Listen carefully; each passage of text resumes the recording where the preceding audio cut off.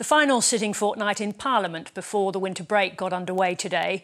The government wants the upper house to pass its major housing bill, as well as legislation for a referendum on the voice. But the most heated moments today were about events in the past.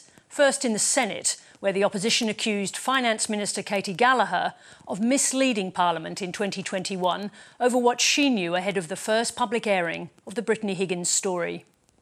I take my responsibilities to this place as a senator very seriously, and I have always conducted myself with the highest levels of integrity. And I always will. I did not mislead the Senate. Prior to the 15th of February 2021, did you receive a copy of Ms Higgins' project interview, the transcript of that interview or any part of it? How did you receive it and from whom? What you're asking me to do is to breach the confidence of a... Well, let's be clear. Let's be clear about what you're asking me to do here is to disclose information that was given to me and asked to be kept by me in confidence. Meanwhile, in the House, former Prime Minister Scott Morrison responded to claims made over the weekend that he had misled Parliament regarding conversations with Fiona Brown, a member of his office, about Brittany Higgins' claim that her job had been threatened when she made the original assault allegations. While my recollection differed to that of Ms Brown, given that there has now been more than 2 years that have passed, given the considerable activity of that week, and the presence of Ms Brown's contemporaneous note, while I believe my response to be accurate at the time, I cannot obviously fully discount that her recollection of those events now were the more accurate. Laura Tingle is 7:30's chief political correspondent. Laura, I noticed Senator Hanson-Young today referred to the politicking of the last few days as being revolting, is the word she used. Why was it back today in such force? Well, I think what Senator Hanson-Young was reflecting, Sarah, was the sense that this issue has moved beyond Bruce Lehrmann and Brittany Higgins. It's just pure politics.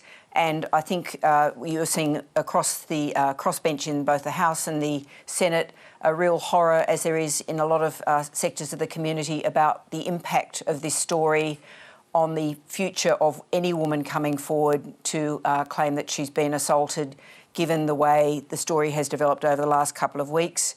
The reason the story has got really heated in Parliament is a fairly basic political one.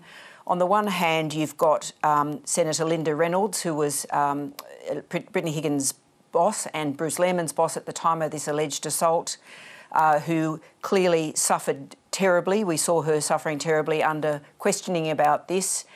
I think it's really important to remember that at the time she kept saying, I couldn't say very much because we wanted to give agency to Brittany, that it was up to her to report this. Now, she feels very aggrieved about the way she was portrayed in all of that.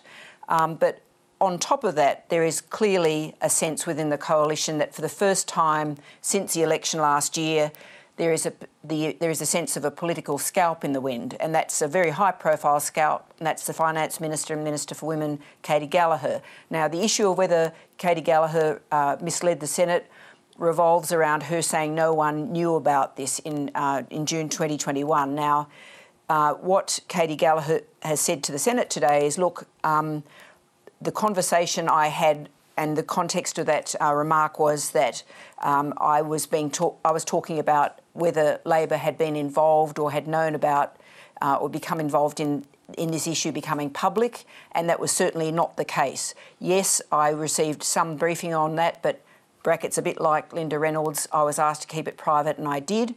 So it hinges on, in Katy Gallagher's mind, the idea that Labor did not have a role in making this allegation public, i.e. it was not a political attack, that it was Brittany Higgins who put this forward.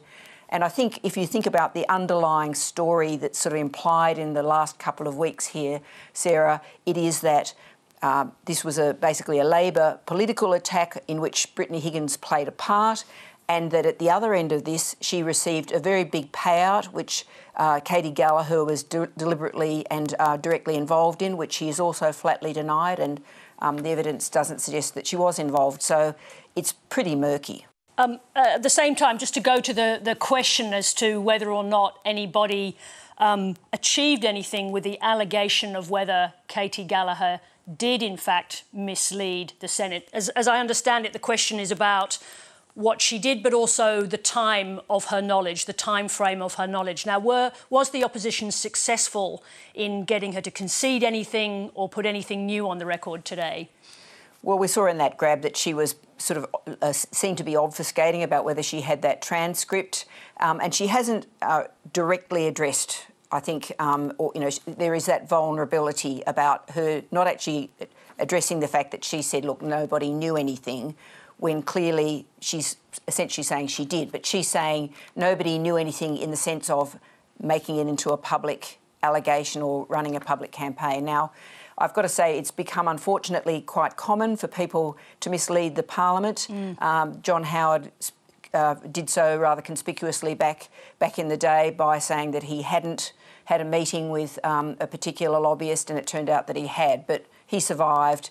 The test, the bar has dropped a fair bit. So it goes to the substance of whether somebody appears to have, you know, really not just in the wording but in the context misled the Senate. And I don't know that they've made that point, but they've certainly done her some damage. Now, what about Scott Morrison? We saw him there standing up quite quickly in question time today. How many questions are there still revolving around his actions at the time? Well, he's not actually saying he did and he's not saying he didn't. He said he just can't quite remember. Now, I think the bottom line is we will never know at this point. We haven't seen the Gatchins report. And, of course, this goes to... Remind us what that is. The Gatchins report was the report done by the former head of the Department of Prime Minister and Cabinet, who had been Scott Morrison's former Chief of Staff, who investigated what had happened and who knew what, but we never actually saw the outcome of that inquiry. So this is the problem, that the coalition, you know, we've never really found out exactly what happened and who knew what, but without a doubt there is an email and a text trail which suggests that certainly some ministers' offices did. Let's go to policy before we run out of time. On the very important housing bill, the Greens and the government look like they're approaching an impasse. Is there any prospect, Laura, that this could become a trigger for a double dissolution? Well, anything can, Sarah. The question is, let's think about the politics of this. At this stage, in the same way both Labor and the Greens think they've got a point here, it's really perilous. Is the government going to go to an election saying, we're going to an election because we won't give enough money out to have enough social housing? I think that's a rather difficult proposition for them to make, and to argue Senate obstructionism is also quite difficult because, you know, there's been a fair bit of cooperation with the crossbench on a range of other issues. So, you know, anything's possible, but I'd just sort of argue that let's think about the politics of this from the government's perspective. Thank you, Laura. Thanks very much indeed. Thanks, Sarah.